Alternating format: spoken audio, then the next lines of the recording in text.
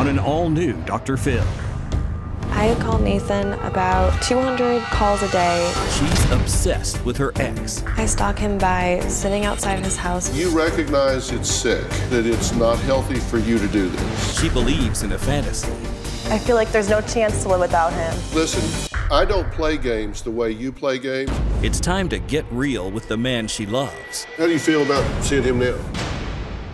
All new Dr. Phil. Ready to get real? Subscribe to the Dr. Phil Show YouTube channel for exclusive videos you won't see anywhere else.